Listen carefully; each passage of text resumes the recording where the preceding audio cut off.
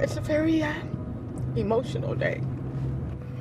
And I know that our ancestors are smiling down and rejoicing and saying, a work and a job, well done. This is a day Ollie Gordon has waited decades for. What a history. And I'm so proud. She's headed to the White House, where today, lynching will at last become a federal hate crime. Gordon is the cousin of Mamie Till Mobley, who was the mother of Emmett Till, teenage boy brutally beaten and murdered by several men in Mississippi in 1955. This new law over 100 years in the making.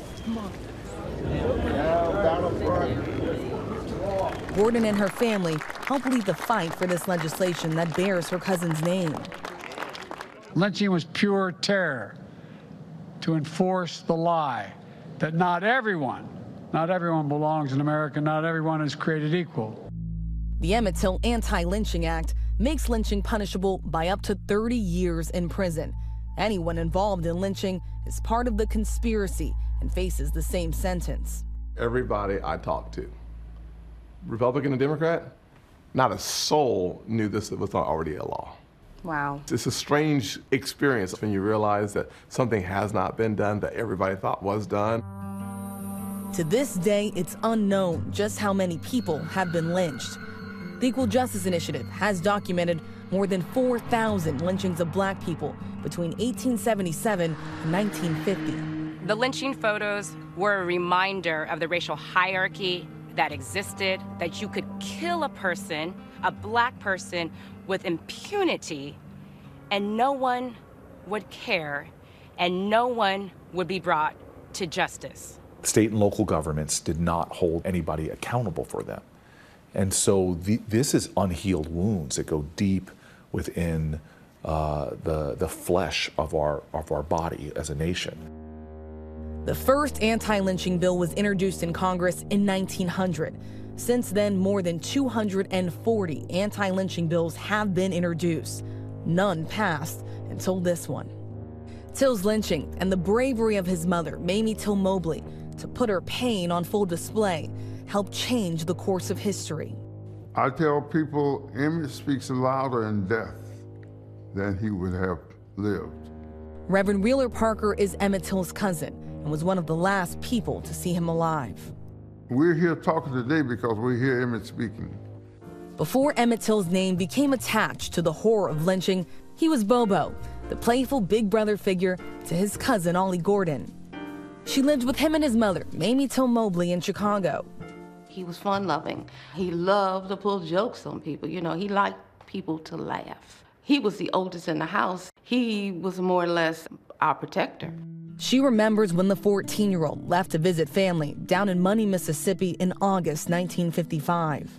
I remember Emmett's mother trying to tell him how he should behave and how he should act because he wasn't familiar with that lifestyle in Mississippi.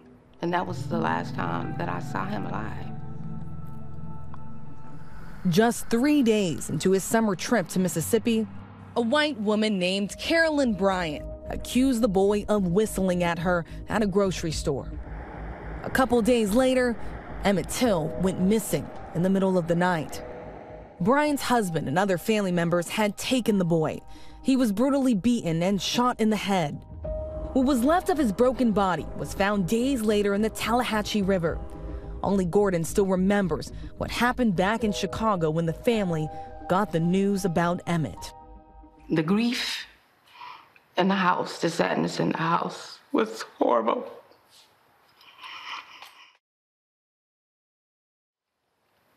The screaming,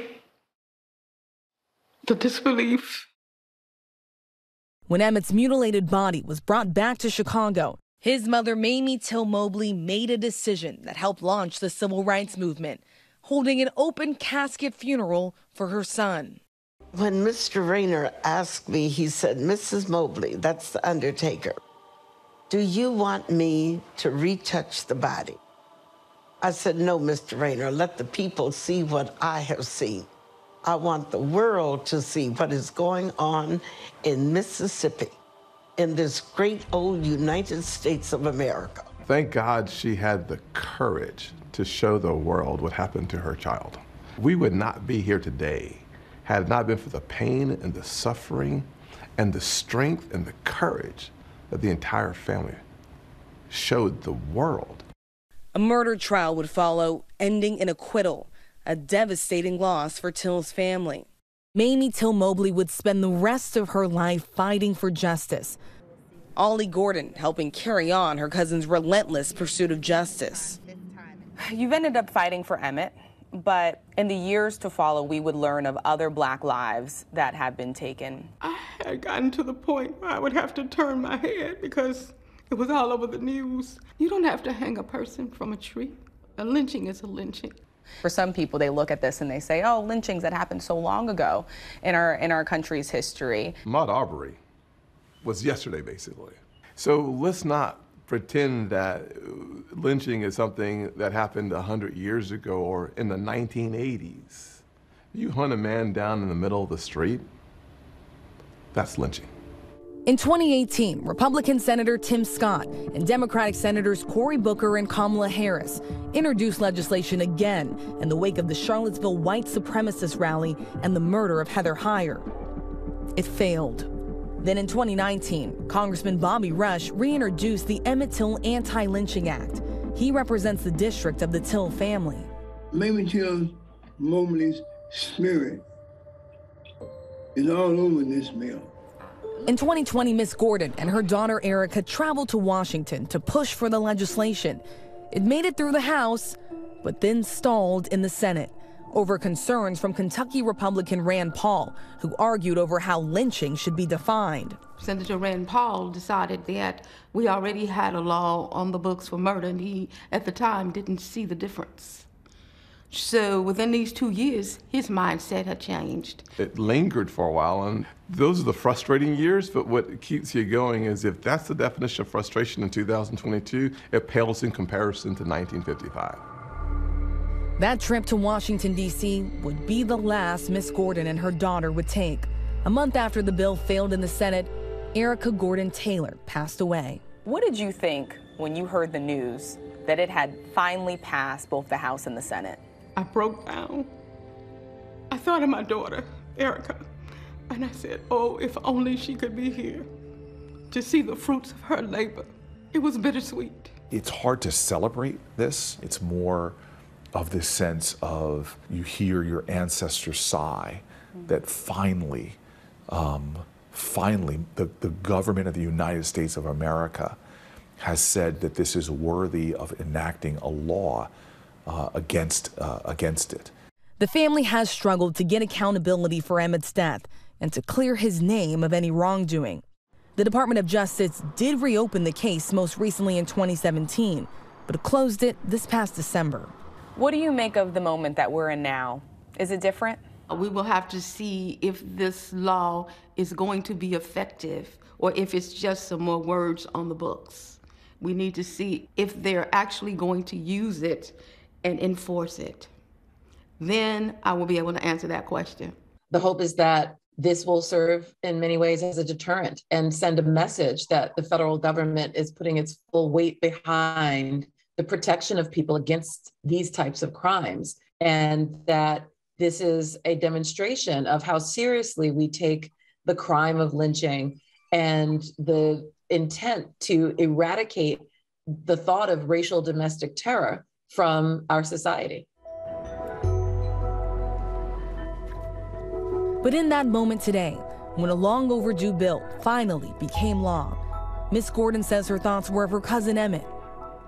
Look what his death has brought to America, a change. The beauty of the passing of this bill, the coming together of the races to make this happen. And especially his mother, Mamie Till Mobley. She knows, like she said, Emmett's death would not have been in vain.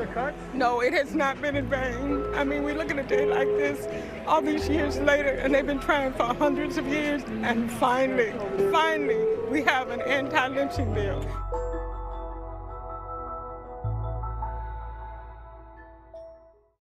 Our thanks to Rachel. For more on Emmett Till's family's fight for justice, watch the docuseries Let the World See, streaming now on Hulu.